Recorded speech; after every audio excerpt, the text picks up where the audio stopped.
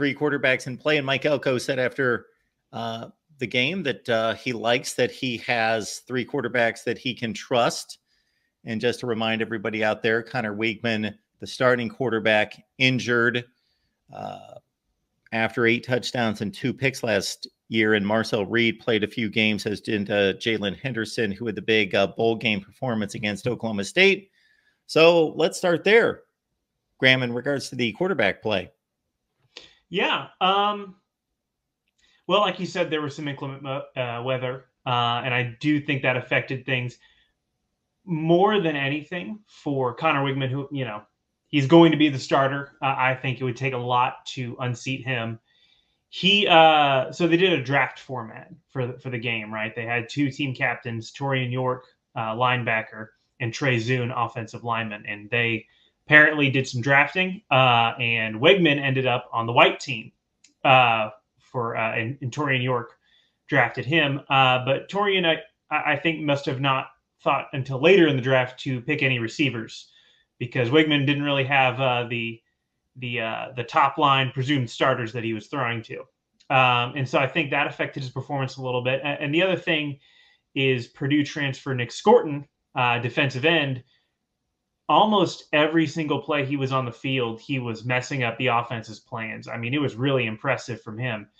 And so Weigman didn't have a whole lot of time to throw, and didn't have a whole lot of people to throw it to, and didn't have great conditions to throw it in. So that's kind of how you end up with the stat line he had. I don't think he even had 100 yards passing, maybe a little bit over that, but they tacked on a touchdown at the end with a big run from Reuben Owens. What I did like from the quarterback position, Jalen Henderson had a couple of really great throws, including a great corner route to Noah Thomas in the end zone. That Noah extended great for that. It was a really impressive play. Marcel Reed, like you said, he had that one game in the Texas Bowl against Oklahoma State. He has continued to impress. His physical tools are really, you see why he was rated where he was. But it's just a matter of putting it all together. He's still young, true sophomore. Well, I guess redshirt freshman at this point, I should say. And so the future's bright. I really think Reed has a chance to be great. Henderson, I just feel great about him as a backup too. He brings a great element to the offense. He's shown some growth in his passing ability, I think. So, do we have a quarterback battle? Again, I don't think we quite have a battle. It's tough to judge from just a spring game. The other thing being offensive line, you're splitting up your starters between the 2 teams, and so it's going to be tough to get a great picture of, is our protection actually good or is it actually really bad? Weigman definitely had fewer of the presumed starters on his side. And so I think that probably contributed a little bit to him not having quite as much time. But as far as pure arm talent, I think he definitely still is head and shoulders above the rest. Still recovering a little bit from injury too. I know these sound kind of like excuses, but I definitely do think it would take a lot for him to be unseated. Weigman 5 for 14 for the record, 47 yards. But also, in addition to not having many receiving threats, as I understand it, he played behind the second team offensive line as well. So that's an issue. Noah Thomas, is he pretty much the new Anais Smith?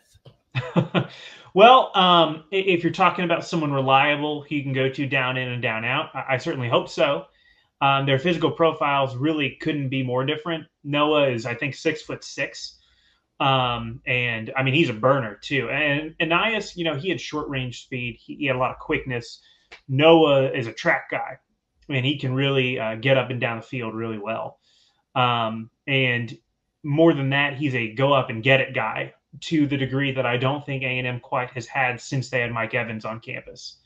So, and I don't mean that to overinflate the expectations for Noah as much as I mean, you can throw it downfield, you can throw it to the corner of the end zone. He's going to battle for it to a higher degree than we've seen since number 13 was out there in the maroon and white. So receiver depth is an issue. If Thomas can emerge as sort of a really true number one threat, then I think that would be amazing for the Aggies.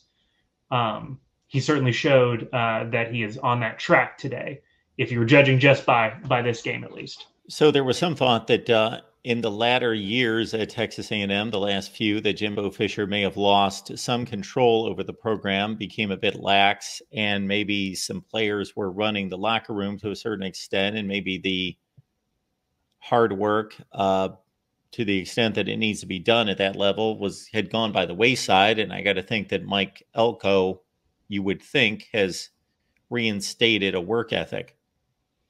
Well, it certainly seems like it.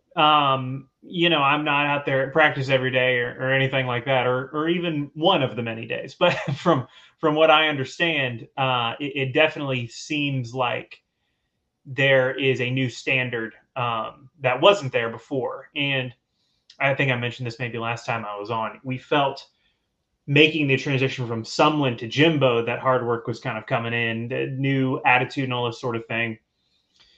And I think maybe the length of time that Jimbo was there and certain other factors played into kind of the decline you're speaking of. But Elko he's a different guy than Jimbo. I think, is a little more comfortable delegating things, first of all, and a little more comfortable.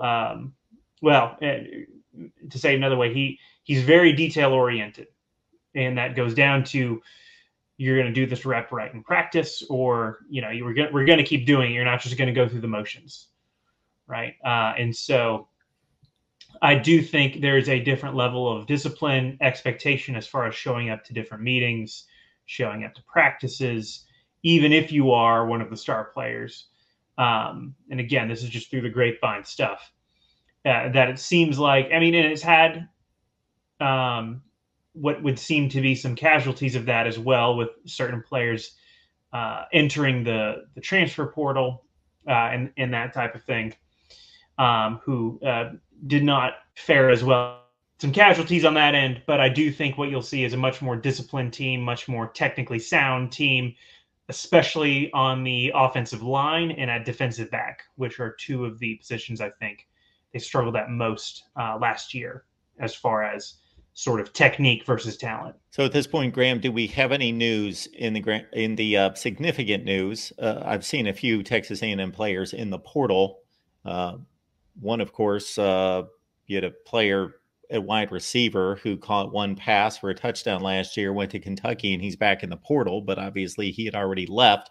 But in regards to actual news, or what I guess we could consider to be reasonable expectation or reasonable speculation about connections with certain players, we're starting to see, with the transfer portal opening on Tuesday in the latter portion of the week, a lot of visits being announced of where players are taking those visits. Yeah, well, we had a commitment today from a center from Utah.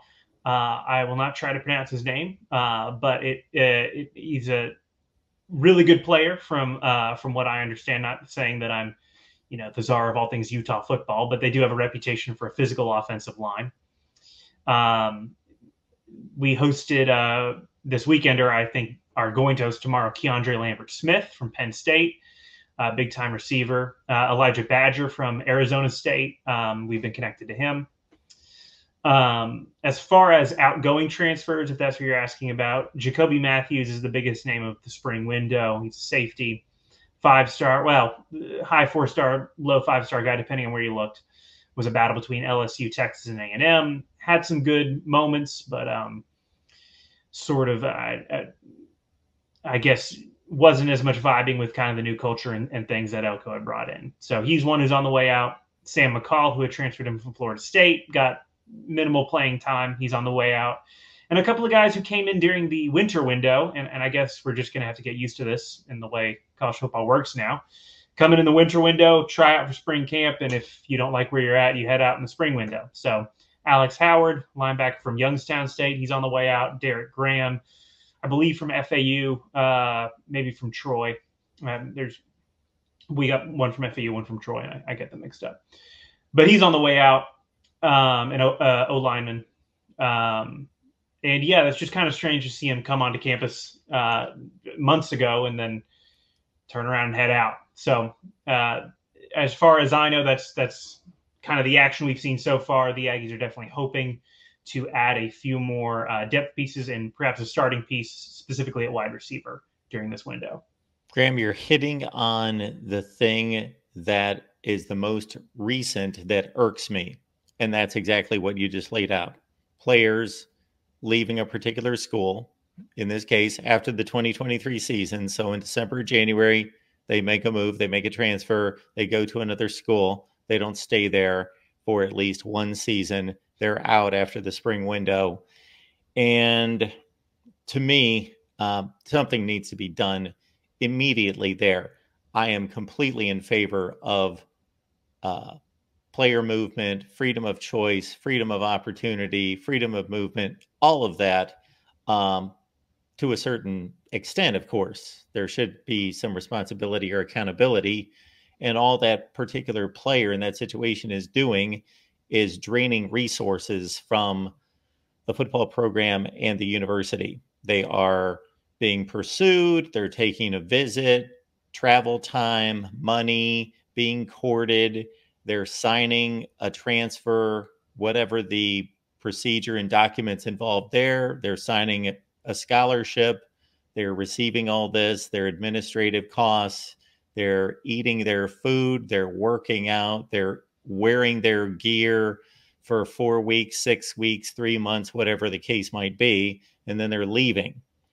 And maybe even on top of that, they had just taken reps from somebody else in spring practice that would have benefited from the reps, and the team benefited from somebody else having the reps this coming season. Now, saying all that, I'm not faulting the players because they're just taking advantage of what the system is. Yeah, I mean, it's kind of a crazy deal that we've sort of backed ourselves into here in college football. I say we, the NCAA, has backed themselves into as far as the system they've set up. You know, it's weird. It's different. I don't think. I mean, if I had to guess, that this would be the way it's going to be for very long, because I think a lot of people have the sense that you and I do, that this really is not tenable in a long term. Long term looking forward. But in the here and now, you have to have a coach and an organization that embraces how things are now, how they are going to be after the next change. And I think Mike Elko and the organization he has built definitely do that. And that's great news for A&M in sort of, well, maybe I should say the silver lining to the dark cloud that is the way college sports are kind of becoming, as far as this sort of situation that's growing increasingly untenable by the day. He is Graham Harmon. You can catch him on Gig'em Gazette. There you see all the notables right there, gig'emgazette.com, and the X handle right there. Anything in particular people should be looking out for? Well, I mean, I'll have some content up about the spring game. Looking forward to the offseason. A&M baseball, #1 in the country. So we'll have a lot of stuff up about them. Hopeful to make a College World Series run. So, yeah, pretty soon here we'll be starting our opponent previews in depth for the upcoming season. So, exciting times. All right, Graham. Thanks for stopping by. We appreciate it. All right. Thank you, Mark.